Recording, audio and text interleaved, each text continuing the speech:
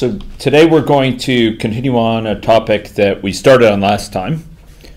We've been going through coverage testing, and particularly path coverage testing, you may recall, the past several lectures. So we talked about state coverage versus transition coverage. Which of those offers greater levels of test assurance? Test coverage, yeah, transition coverage. And in general, we have a subsumption hierarchy in which certain levels of coverage, like edge coverage or transition coverage, to use that term equivalently, achieves automatically a level of coverage of things under it, node coverage. So everything that's covered by node coverage is, with a few basic assumptions, covered by edge coverage. And we started examining last time, a higher level of coverage yet. We talked a bit about edge pair coverage, but our focus shifted to prime path coverage. And you may remember I put up some paths on the board to illustrate simple paths. And then I talked about prime paths being paths that are in some sense not divisible to any, they're not composed of any smaller, they're subsets maximal paths. And we're going to come back to this. So we're going to talk about prime path coverage because it achieves a high degree of coverage compared to the other two, compared to even edge pair coverage and even, as we'll see, round trip coverage. Okay? So, just as a reminder, when we're trying to achieve coverage, regardless of whether it's even path coverage, we have to go through several steps, and you're responsible for knowing these steps. Number one, you identify the things that you want to cover. Nodes, for example. In other words, states. Branches, for example. Or in this case, prime paths. Those are the things you want to hit. You want to cover them. You want to achieve coverage of them. Second of all, we're going to develop a set of abstract scenarios, so-called test paths, going from start to finish, that cover all the things we need to cover. These are abstract paths. Why do I say they're abstract here? Because they're just general kind of use cases for the system. That's good. And so when we say abstract, one of the things we typically mean is that it hides certain details. It doesn't get into certain details. It abstracts away from it. It sort of doesn't have to deal with certain details. And what are the details it doesn't deal with? Well, how the system is designed. No. In this case, it's the particular inputs that are going to achieve these paths. So you're going to say, I want to go this way. I want to go that way. And then, once we've identified that, we identify concrete test cases. These are particular types of particular inputs that are going to achieve those abstract paths. So each abstract path, you're going to figure out, how do I make it go that way? What does the user have to enter here? What do they have to do in terms of this drop down? What do they have to do in terms of pressing buttons for it to go this way through the path, through the code or through the system, right? Because these approaches of path coverage can be applied at the code level, lower level code, or it can be applied at a high level. So we introduced this notion of prime path. And the notion of prime path built up some notions that were more fundamental in terms of a simple path. So what was a simple path? Who can remember? Isn't it like a path where like the only repeating values are at the beginning and the end? Ones that can repeat. Can repeat. Right. Yeah, so it may or may not have repeating values. But if it has a repeating value, it has to be the first. The first equals the last. Okay. a lot of the time it won't have any repetition at all. If it does have any repetition, it has to be in this very constrained way where the start has to equal the finish. And the idea here is, look, given a path that we have, we could take it apart into simple paths. But there's a lot of different simple paths and things, starting at different points, ending at different points. So we define the notion of a prime path, which in some sense is a maximum length path. It's prime path if it's not contained as a subpath of any other simple path. It is a simple path, but it's not just a piece of another path. It's sort of as big as it can get. If it's really small, it might be contained as part of another one. But this is a big one. This is a maximum length path in some sense. Okay, doesn't get any repetition of loops. If it got any bigger, would have repetition that is illegal. So given graphs, here showed it's sort of low-level code. Here we have some nodes, we have some edges, and there's paths on that. And two prime paths in this diagram are this one and that one. How come N0, N2 isn't a prime path? Because it could go further. Could go further, and it's, in fact, contained in another simple path. N0, N2 is contained in what other simple path? N0, N2, N3? Yeah, precisely. So it's N0, N2, is that a simple path? Yes. Yeah, that's a simple path. Is it a prime path? No. The two prime paths are these right here. Now, if we, and similarly, we could here define prime paths. Here we have more prime paths. Give me one prime path here, just without even looking at these lower ones. N0, N1, N3, N4. Yeah, good. N0, N1, N3, N4. Why not include N1 also? Because then it wouldn't be a what? Because it's not a simple. It's not even a simple path, much less a prime path. It's not a simple path. Give me another one that's a prime path. Just going straight down. Yeah, straight down. N0, N1, N2. It's a prime path. Is it a simple path? Yep. Yeah. Yeah. How do we know it's a simple path? Things repeated. Nothing's repeated at all. And it's a path, after all. We're following edges, right? Why do we say it's a prime path? Because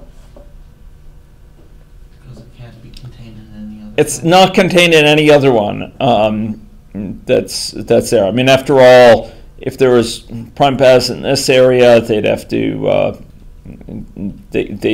through N1 and repeat, and this they could start like N3, N4, N1, N2, but then it doesn't have N0. So that's right, and you'll notice there's a bunch of prime paths associated with this. Yeah, Mo. You're allowed to start at N3. Yeah, You can start anyway. yeah. For prime paths, yes. Okay. Now we're going to see test paths are more constrained, but yes, it's a salient point. So, for example, other prime paths here are N3, N4, N1, N3, right? Yeah. Why can't it go further? Because it wouldn't be even a simple path. It wouldn't be a simple path. Why can't it just be N3, N4, N1? Why is that not? Because that can be contained in N0, N1, N2, N1, N3, N4, N1, N2. Okay, it can be contained in other paths is the key thing. So N3, N4, N1 could be contained, I would argue, in another simple path, which is N3, N4, N1, N3, amongst other things. Yeah? So if it can be extended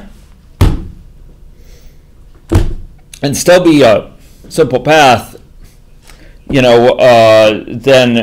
it's not a prime path for sure. So there's a bunch of prime paths here. But if we want to test it, if we want to plan test paths, these have to start at as Lewis Carroll said in Alice in Wonderland, you start at the start and you go to the end and stop. So you start at the start node and you go to a final node.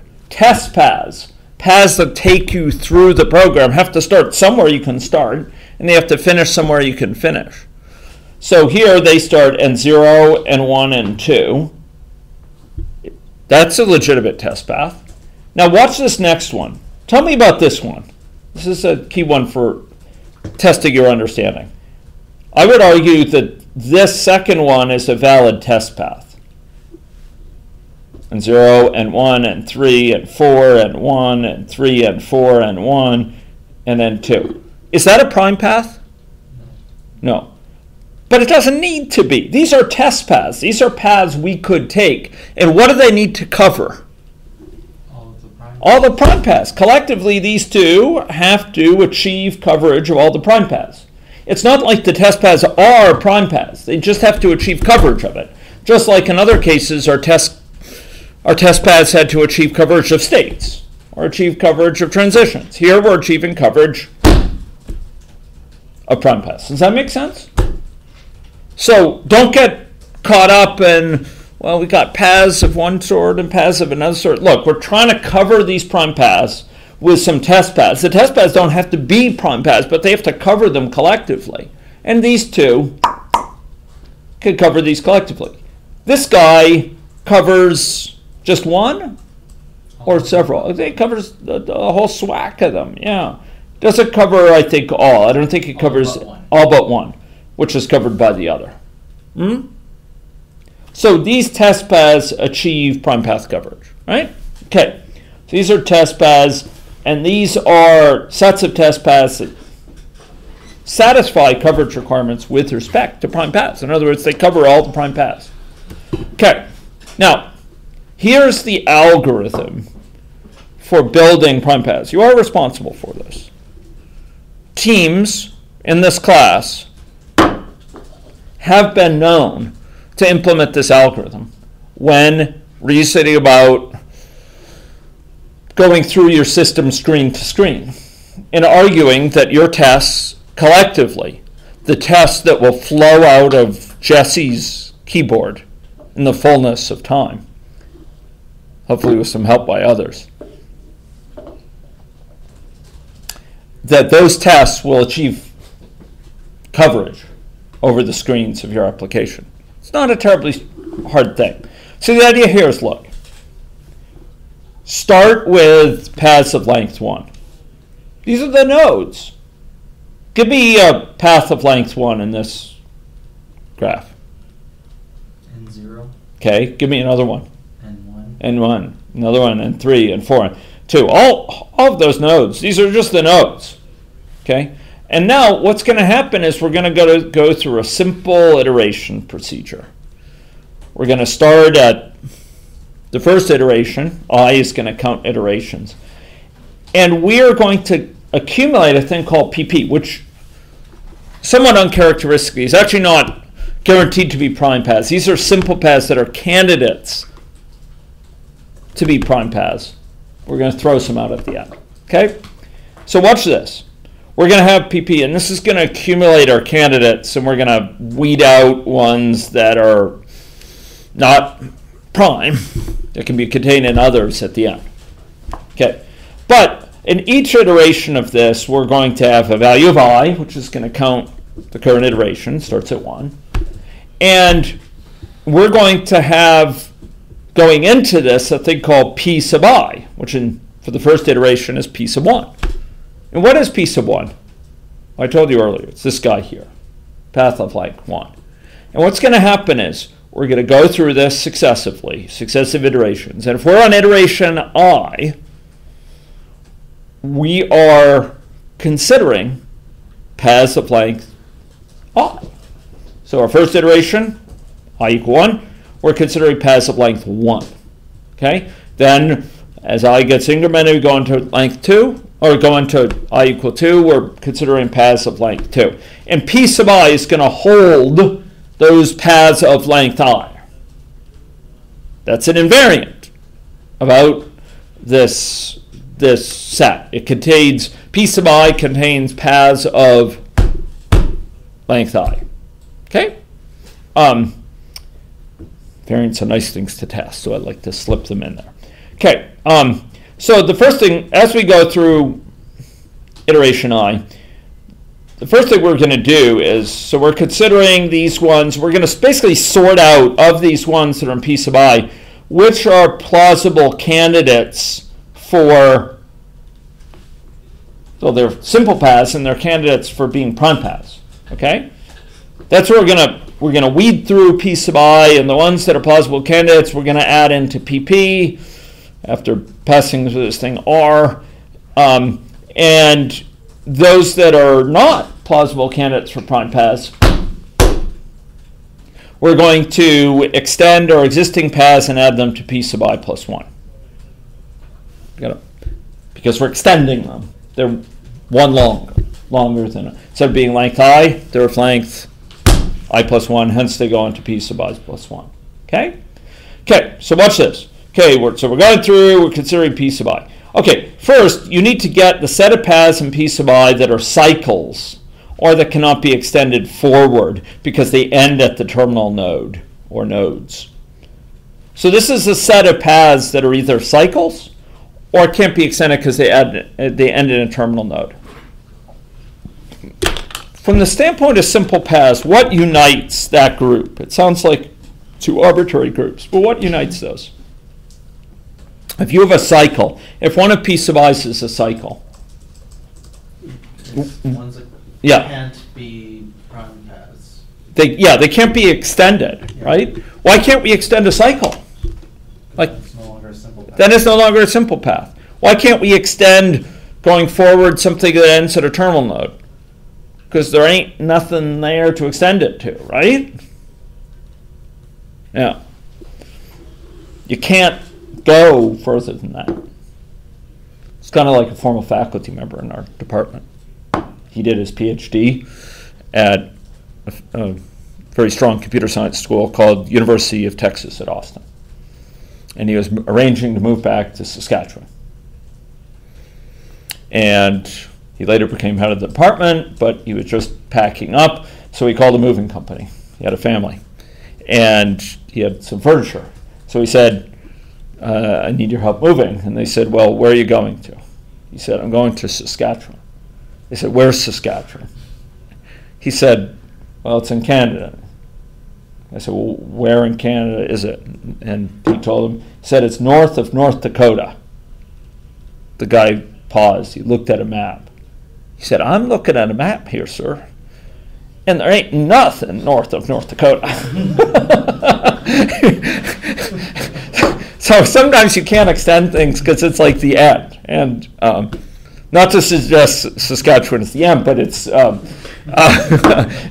sometimes it's the last node in the train, right? So R is the set of things that can't be extended, yeah? And those things have a good candidate for being what? Simple paths. They are simple paths. Are they prime paths? Well, that remains to be seen. That remains to be seen. They're not. They're legal. They're either a straight line or they become a cycle with the start equal to the finish, or we would have gotten them earlier. So here R is a set of paths that are simple paths, and we're going to take those paths that can't be extended, that are good simple paths, and we're going to add them to PP here. These are candidates for being considered as prime paths. They're simple paths, maybe they're prime paths because they can't be extended any further, right? Remember, prime paths are kind of maximum length paths that don't contain any repetition of loops. So these ones that we can't extend, they're good candidates for being prime paths, right? After all, if we can extend them, they ain't no prime path. Yeah. Okay, so those that follow this category, they can't be extended further. They're simple, and they are candidates for being prime paths. We add them into PP for consideration later. Meanwhile, we could take the rest of them, P sub I minus R. In other words, the rest that are not in R. In other words, the ones that, what? The ones that aren't prime paths? Well, the ones that can be extended. Yeah. The ones that can be extended, those are EP. Those are the extensible paths.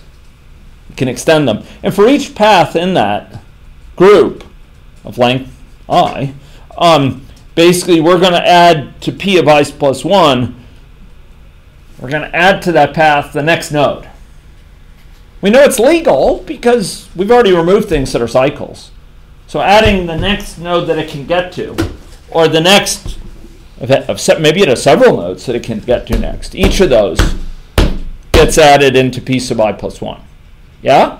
So maybe it can go to any of 2 or 3 places, say 3 places. And for each of those 3 places, we add a path into P sub I plus 1. How long are the paths going to be in P sub I plus 1? I plus 1. I plus 1. And so we're going to increment I, and we're going to go back to the top. Now this may seem like it will go on ad nauseum. Perhaps it already seems that way. But in fact, what's going to happen is we're going to have fewer and fewer paths over time, as we're going to see. Because more and more can't be extended. And they're going to be in PP. At the end, PP contains all these candidates for being prime paths, and we're going to exclude from them any paths that are proper subpaths of another path. Why are we doing this? Why are we throwing out ones that are contained in other paths? Because they are prime paths. They ain't no prime path if they're contained in another path, right? Another simple path, right? Remember, their prime paths are in some sense, where am I? Maximum length paths. So it's not contained as a subpath. So anything that's a subpath ain't no prime path, right? And so we're throwing those out. And it gives us the prime paths when we throw this out.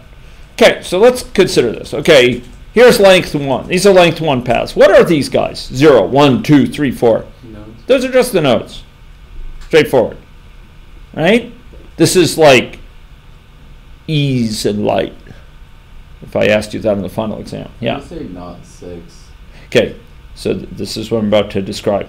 So the ones that are in green are paths that go into R. Why would they go into R? Do you remember this? Why do they go into R? Because they can't be extended. They can't be extended. And I show here with, actually this is from this book, I show here with exclamation point and star why they can't be extended. So an exclamation point means it can't be extended because it ends at a terminal node. So N6 can't be extended because there ain't nothing beyond that, right? Star can't be extended because it would create an illegal cycle. So for example, when we're at length 2, here, we could go 4, 4, but why can't we go on to 4, 4, 6, for example? 3. Sorry? Because it's length 3 then? Well, No, it's because you go 4, 4, and then something else. Doesn't that repeat something that's not the first and the last? right, and so then it's not a simple path. Yeah, it's not a prime path for sure, but even more basic, it's not a simple path. Because remember, a simple path, the definition of a simple path here is path from A to B is simple if it either contains no repeated nodes, or if it does contain a repeated node, it has to be the case that the first is equal to last, A equals B.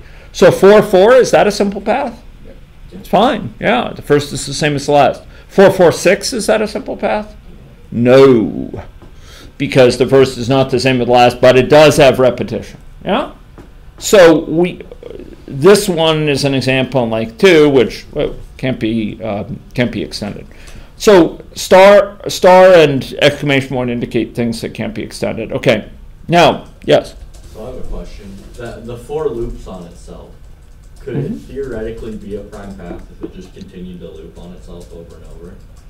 You mean like N4, N4, Yeah. N4, N4? Yeah. Well, I mean, it's not useful, but theoretically, would Wouldn't it be it a not prime? be because you contain N4 within Exactly. N4, N4, N4, N4. exactly. It can only be the case the first equals the last. You can't have interior ones that are the same. Okay. Yeah. So let's go through this just intuitively. So length 1, that's these guys here. Length 2, where did these guys come from? Where did like 0, 1 come from? They're all the arrows. Well, these are the things that get added into, this is P sub 2, right? Here's P sub 1, here's P sub 2, right? How did things get added into P sub 2? Well, it's the ones that can be extended that have been extended, right? So where did 0, 1 come from? We extended. Austin was saying, yeah, it was extended from here, right? We consider where this can go next. It can go to 1, so 0, 1. Where else can it go? 0, 4. That's what this last little loop is. For each node, such that that one can go to it, add a path to P sub I plus 2 that reflects the appending of the current one, which in case is 0, with the new one. Does that make sense? And the same thing with, for example, 1, 2. You can go to 1, 2 and 1, 5, right? Same thing with 2, 3. Same thing with 3 and 1, right? Okay, now 4 and 4, well, where did that 4, 4 come from? Well, it extended 4 to this, right? It extended 4 to 6, because it can be reached from that, and 5 to 6, okay? But now we're at length 2, and these guys here, the ones in green, those are the ones that will be weeded out where? Where will those be weeded out? Yeah, in R. Those are the ones that can't be extended. And this shows why they can't be extended. So those get added into what? PP. Yeah, to the set of PP, the things that need to be considered for being prime paths. But the others, they get extended, right? The other ones that aren't weeded out here are the extensible paths, and they get extended.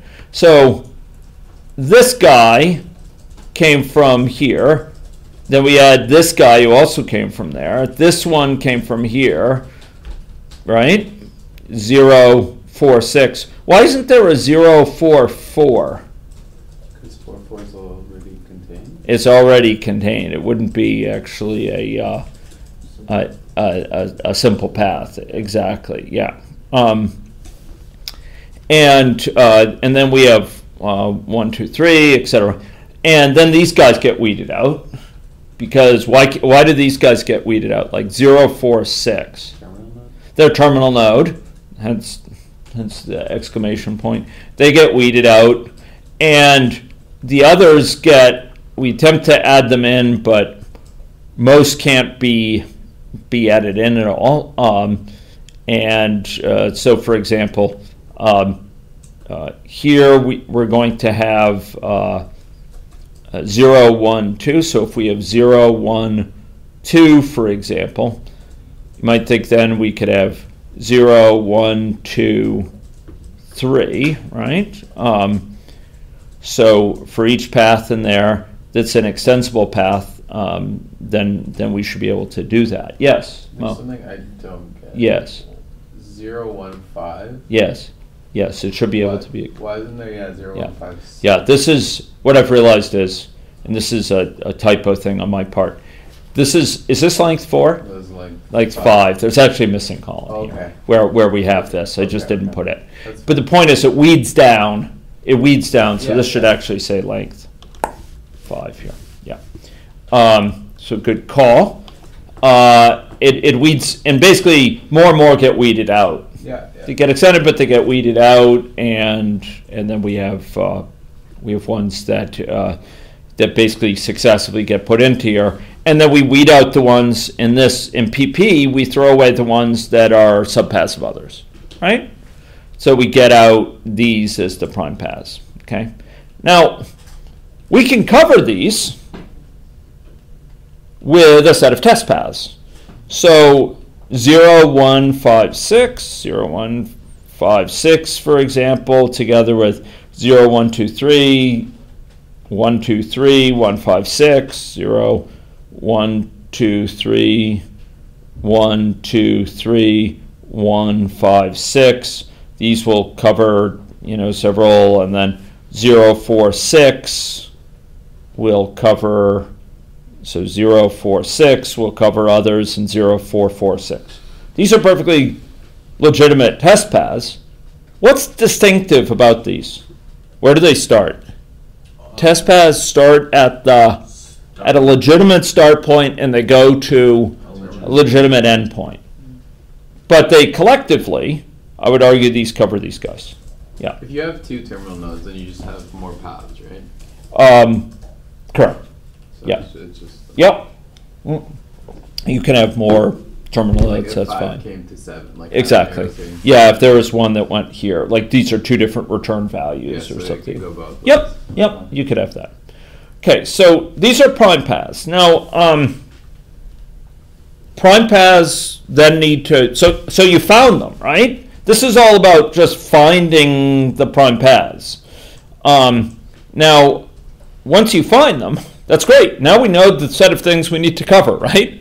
We've located them. Great. That's the first step. Then we have to figure out a set of paths that will cover them. That's what I just said. You know, these abstract paths from start to finish that will cover them. And finally, we've got to figure out how to get those paths to go the right way with particular input, right?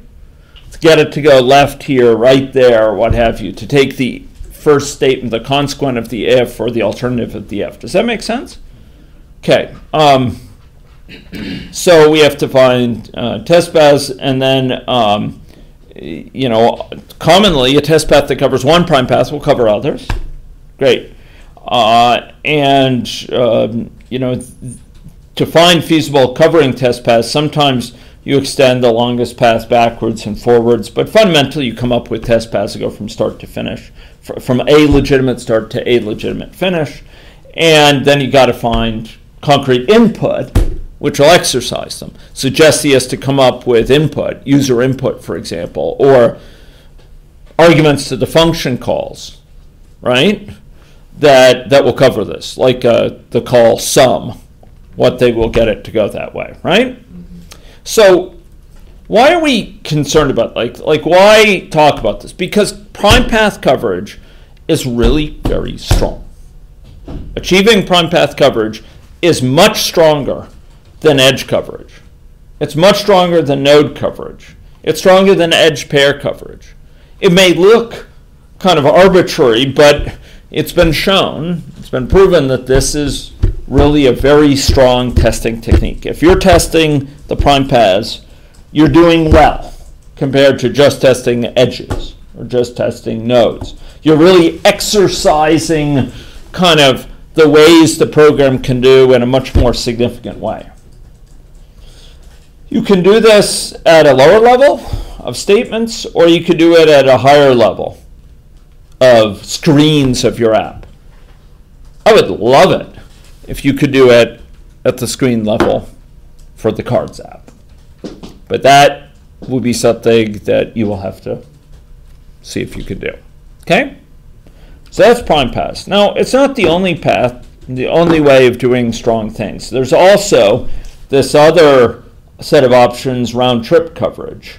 And with round trip coverage, we kind of go through a flow here, and we basically stop it when we've hit a round trip, when we've reached a cycle.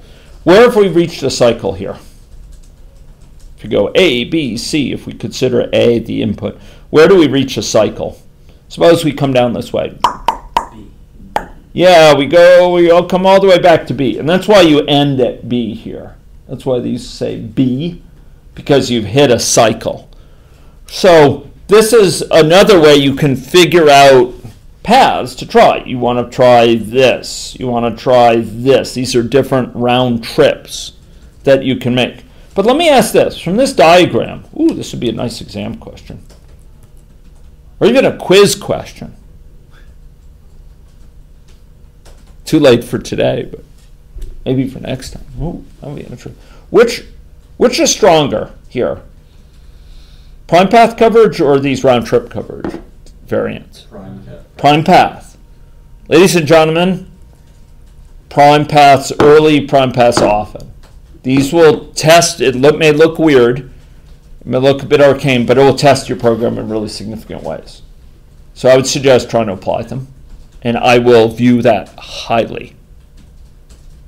Maybe not necessarily for ID3, although I on it, but at least some ID would be great.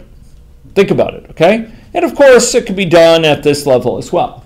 The level of particular, if you have a sort of gnarly algorithm that Mo creates, you could actually apply it at this level and reason about prime paths here. It's a little bit of grinding, but it's not too bad.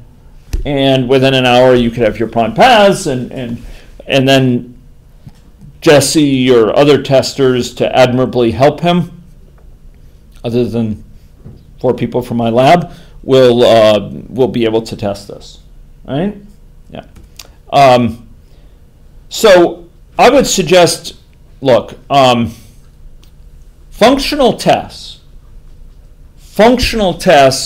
are often designed, you're thinking about testing the system through certain functions, and you're often thinking about use cases that will take it to certain screens.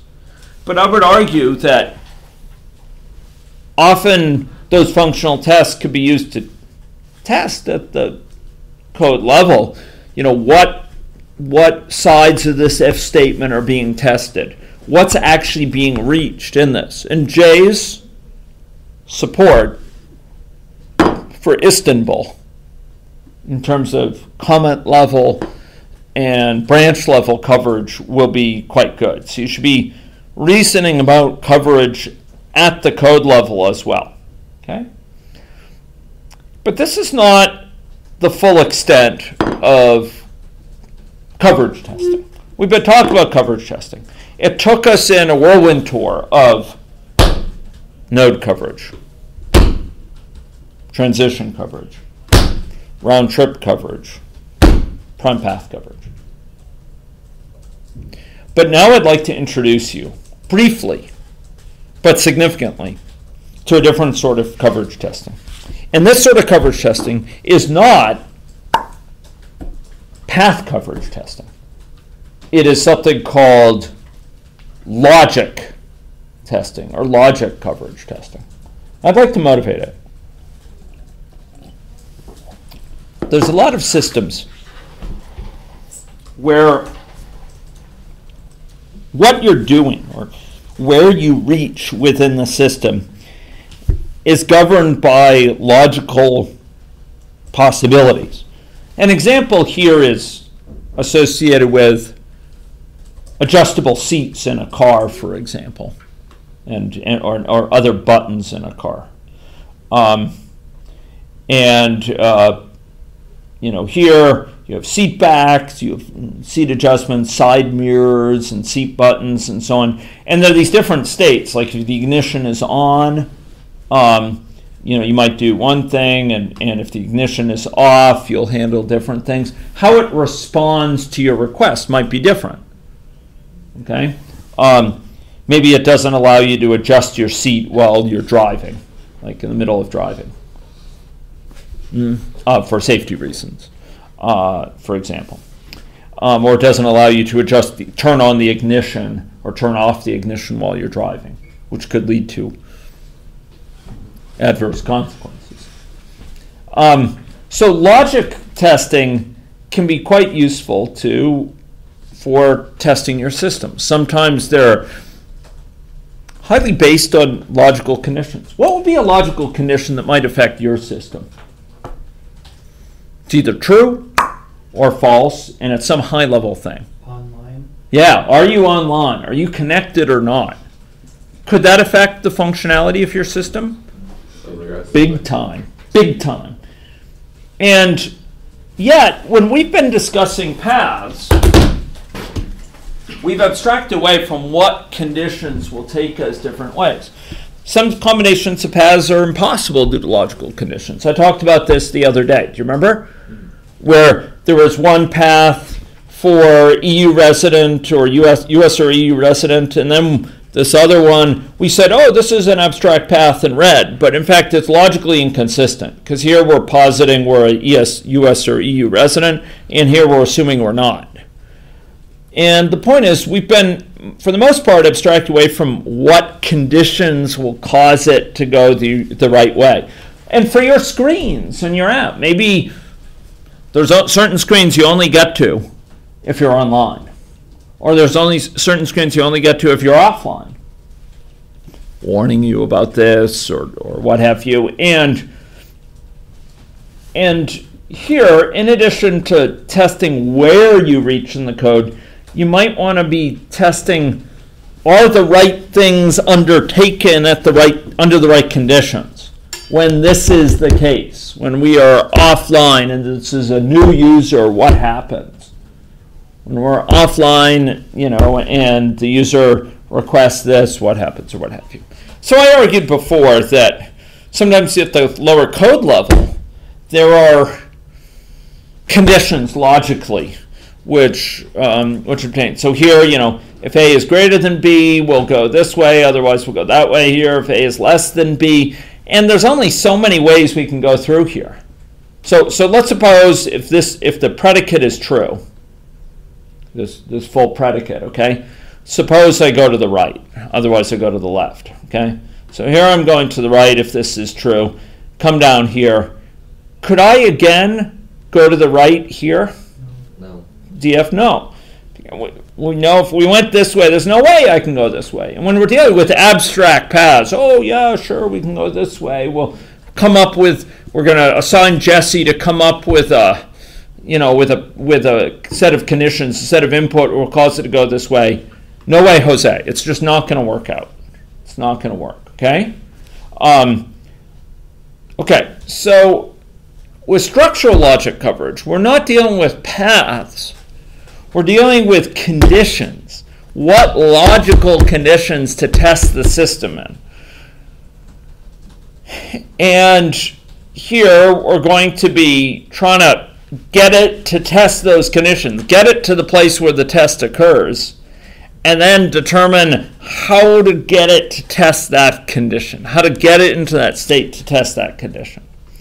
Now it turns out that there's a hierarchy here, a subsumption hierarchy, in terms of levels of logical testing. Just like prime path coverage is strictly stronger than transition coverage, which is strictly stronger than what? Node coverage, or state coverage, and we use those interchangeably, just like edge and transition coverage we use interchangeably. Just as in those subsumption hierarchy we have for path coverage, so we have this subsumption hierarchy here. Okay, and here people have derived, really rigorous ways of testing it. We're only going to talk about the most basic. We're going to talk about the most basic to talk about limitations.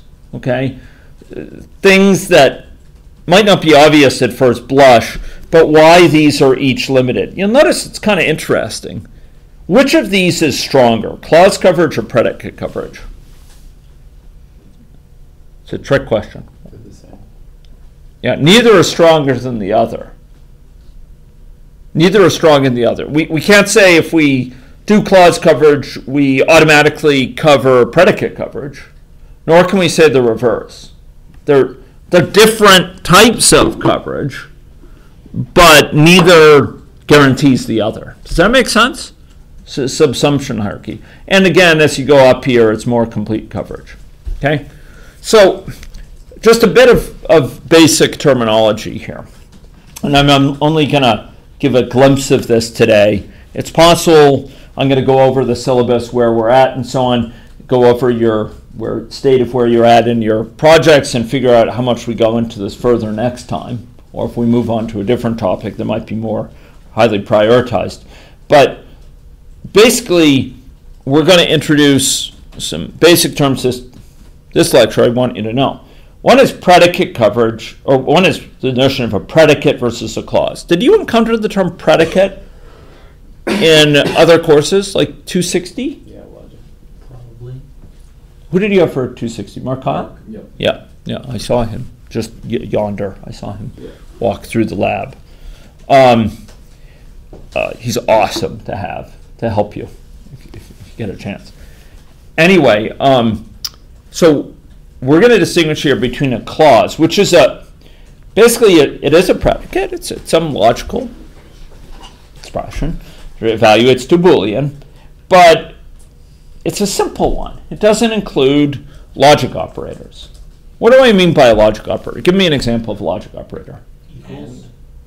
And, yeah, actually, logic operators are things that take in as input true or false values. So actually, equals will, I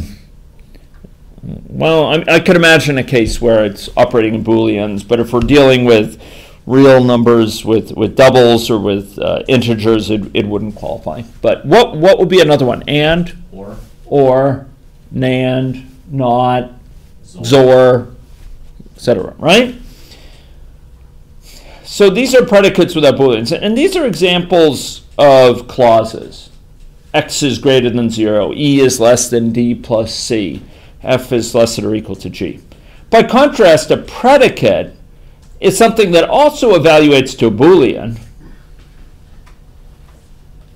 but predicates in general, just not clauses, can include logical operators. They can have ors or ands. So what is this one saying here? A is greater than B, or C. I'm assuming that's like a function C, or is it just the value? No, it could just be a value. So it could be true or value, yeah. Yeah. So under what cases would this be true? Give me a couple enumerations of cases under which P this. of X is true. Okay. And C is true. Okay. Or C is true. Is there another possibility where P of X is not? It has to be and true. Ah. Okay. Both, Yeah. like one part of A. Yes, indeed. This is an and. So P of X is true and C is true. Would that be true? Yeah. Yeah. If P of X is true and C is false, is it still possible it's true? No. Yes. Oh yeah, if A and B greater than B is Yeah, true. if this is true. Okay. So that's good. And we can come up, with other cases of these things. But you got to think through, okay, well, under what cases would it be true and false? And the idea here is we're going to try to test this to make sure that it does the right things under different combinations of values. Okay? It's not that we want to check that it evaluates the right value. No, we want to check that the system does the right thing. So, for example, when it goes offline and the user is a new user, that it does the right thing. Or it goes offline, the user is not a new user, that it does the right thing. We want to check it in a requisite level of thoroughness that we're confident it's working. Does that make sense? Okay, so I'm going to introduce the two things at the bottom of this hierarchy. One is predicate coverage. The idea here is we're going to be looking at situations where we have at least one case where we're testing it where this whole thing is true, and one case where it's, want to guess it? False. False. Yeah. So it's the whole predicate. The whole predicate, we want to have one case where it's true, one where it's false. Now, give me one where it's true. You did earlier. Just remind me. C and P is true. C and P of X. Good. Give me one where it's false. P of X is false. P of X is false. Give me another where it's false. A is less than B, and C is false. And C is false, yeah. So there's a lot of ways we can make it false, a lot of ways we can make it true. And as a result, we're not testing thoroughly those conditions. We're just testing one where it's true and one where it's false, right? It's a little bit like state coverage. Remember with state coverage, we didn't care how we got there, just that we reached a state. There might be many ways we could have gotten to that state, but we're only need to test one of them to achieve state coverage. It's kind of a poor version of state coverage, or a poor version of coverage. You only have to do one way, and we say, hey, we're done. The ticket is canceled. Maybe we're only ticket is canceled because the mechanical difficulties, but we never test because the user requested it. If we're not testing that, how thorough can our testing be? So predicate coverage is weak. Ladies and gentlemen, weak. So here's some examples of, we're achieving. Is it going to be true here or false? True. It's going to be true. We have C and P of X. Is this going to be true or false? False. Okay. So another form of coverage that we might try to cover is clause coverage. Now with clause coverage, what are we doing? Well, for each clause, we're going to cover at least one case where it's true and where it's false. Okay? So let's take a look at this here. We're going to have at least one case where what is true for clause coverage? A is greater than A is greater than B. And we're also going to include the case where it's what? false. False. A is greater than B is false. For C, we're going to test at least one case where it's True. And True. it's false. and false. P of X, at least one case where it's true, at least one case where it's false. Now, do you think that's going to be stronger than predicate coverage? No. Doesn't it? Just So you're correct. You choose. Yes. I have a question. Yeah. Can you go back? Yeah. It This is doesn't care about the combinations, correct? correct. It just cares about. Right. Okay. At least one. So, yeah. What would be really exhaustive testing? testing the combination. Combinations. Individual. Where, A greater than B, you have all possible combinations of these, right? So each of these has two possible values. How many combinations would there be? Two to Two to six. the 2 to 3, sorry. 2 to the 3. Yeah. two to the 2 to the third, which is 8. Yeah, and then in general be 2 to the I, where I is the number. Yeah, that's exactly right. Now that may not be prohibitive, you might think. Sure, just run it through these 8, and that'd be awesome if Jesse gives me his test cases and he does all 8. Awesome. The challenge is if these things are kind of hard, like they involve physical configurations of virtual machines, or you got to get it into a mode where it's offline versus online. It may be fairly burdensome to undertake these things manually, and doing all 8 is a lot of work. Or if you have 10 different conditions, 10 different logical considerations, you get 2 to the 10th 1024, it starts to become kind of burdensome, right? So clause coverage, you might think it's stronger. You might be excused for thinking it's stronger. There's certainly more moving parts with it, right?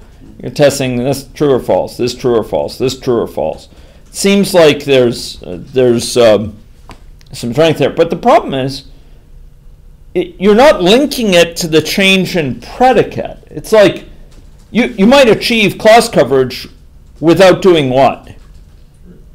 Doing predicate coverage. Yeah, without changing the value of the predicate, without in fact changing it.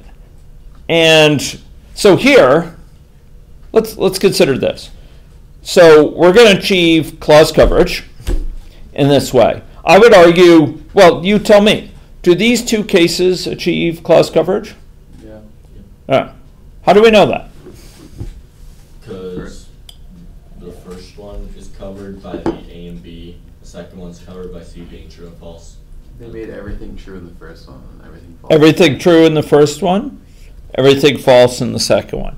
Now, do these two change the value of the predicate?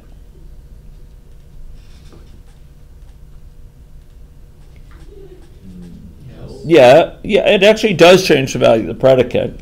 This guy here, P of X is true. Is this guy true in this first one? Yeah, it is, because C is true as well. And this guy is true. So the predicate is true here. Is it true here? No, it's false. So it actually does, in this case, achieve predicate coverage. But could you imagine doing something like this where it does not change it? All ors.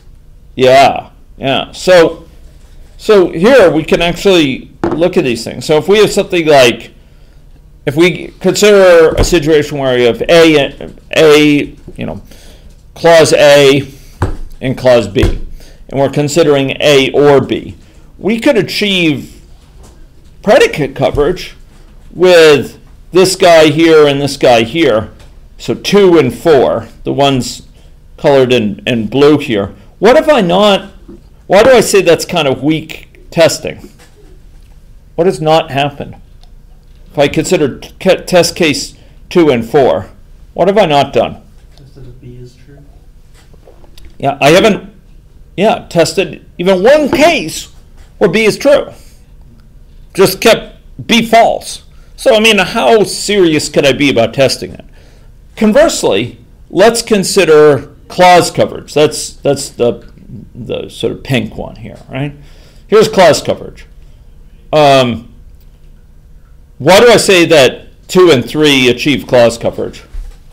Because they have A true and false and B true and false. Yeah, each of A and B are examined with true values, with false values. But did they achieve predicate coverage? No. Mo, I think, said it earlier, that if this had been an or, you might not achieve predicate coverage, even as you achieve clause coverage. So, ideally, we'd like to have, and I think this was asked earlier by Mo, and Jesse was commenting on it too, we'd ideally like to have all possible ones, right? This is combinatorial coverage. For each possible, has criteria for all possible values. Generally, that's in some case, in many cases, it's infeasible. Where it's, imagine that for for this, it might be really awkward to put the car into these various things and have it, with the ignition on and the engine on and all these sort of things. But there are cases where it is possible. In another lecture, and in some lectures I've given in the past, I might further talk about these, which are basically good approximations for these. And they're very clever. Basically, they involve changing the value of clauses in such a way that we're still guaranteed to change the value for predicate. We're still guaranteed to try at least some cases where predicate is true, some cases where it's false, while still achieving clause coverage. Okay, I'm not going to cover this all today. It's too much to go into. Is it possible to do complete clause coverage for let's say admin privileges only? Yeah, And that'd be worthwhile. do people do that in the industry? Oh yeah, oh yeah, yeah. I mean, in order to test it at a basic level of thoroughness, sure. I mean, manual tests, but also automated tests. Ideally, you could just run it through. I mean, it's quite common to have thousands of tests in industry for certain products. Not all products. There are certain sub-industries which are quite poor at testing. I think I've mentioned one before. What's one that does not make use of too much rigorous testing? VR. Sorry? VR. Yeah, VR traditionally is harder to test, and also the entertainment industry, the game industry, is just not typically into testing. I don't know if you people have taken 306. Yeah. Did you? Kevin Stanley doesn't teach anymore, does he? No, it's Jason. Okay. It's interesting. So Kevin used to show a video of various video game bugs, which showed weird things that can happen in video games. And video game companies are just not really into a lot of heavy testing, partly because their customers are pretty forgiving. They're doing it for fun. They tend to be power users. They'll kind of say, "What the hell?" Why is that guy running around without his head? That's weird. And they might even share how to do it, just for kicks. But there's other industries there's many industries which are extremely careful about testing, and desktop software is very well tested. It's it's not uncommon to have thousands of lines of thousands of tests which are testing it, and yes, testing it with different configurations for admin permissions or whatever is pretty important. It's important for security, right? For achieving security. Okay, so again, I could go into these higher levels of coverage, but I think I'm going to drop that right now and let you folks prepare. Last time I let you prepare at the beginning of class, and that took some time, so I want to give you plenty of time. I will come back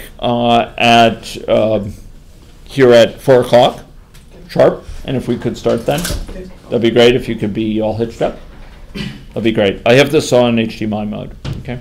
So, good. Do you have HDMI on your laptop? But I'll just have to